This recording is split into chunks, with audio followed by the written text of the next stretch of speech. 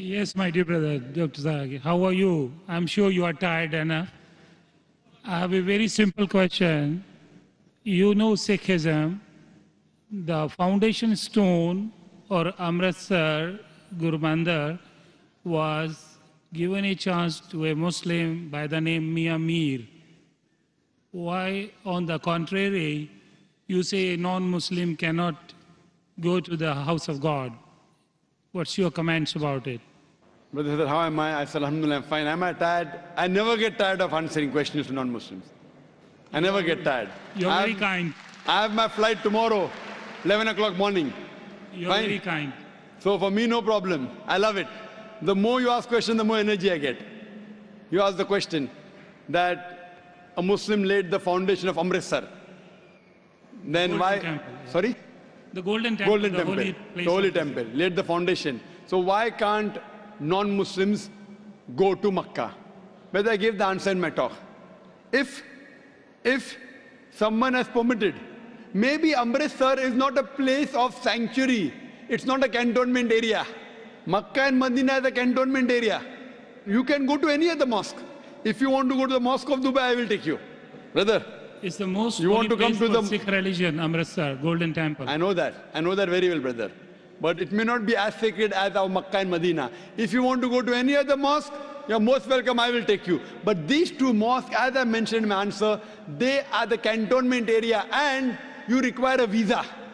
The visa to go to Makkah and Medina, these two mosques is to say with your tongue, La ilaha illallah, Muhammad Rasulullah. There is no God but Allah and Prophet Muhammad is the messenger of Allah. If you don't get visa, you cannot go there. If I recite those verses, can I go there? Yes, if you recite and you believe, no one can stop you. That's no problem. So you want to recite those verses?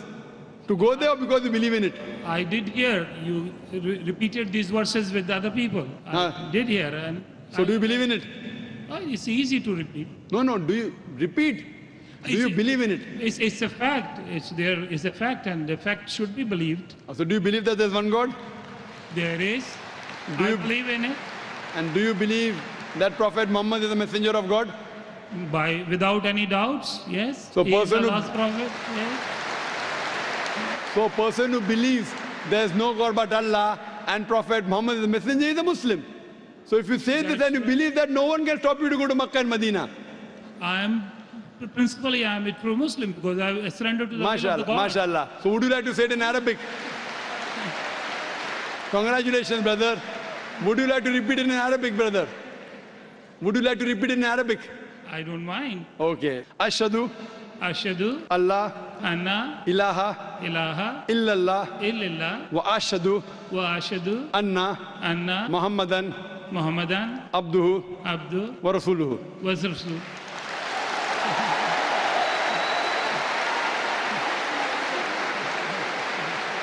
I bear witness.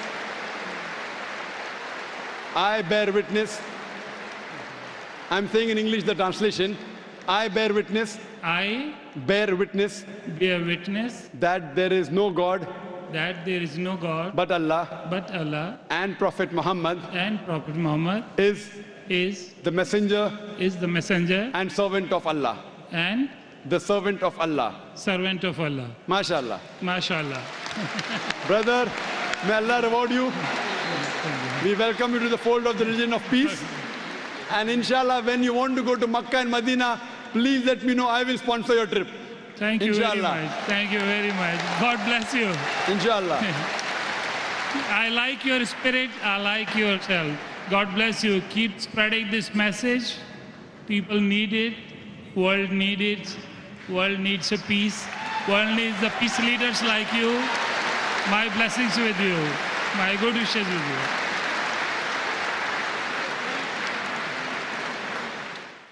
The next question from the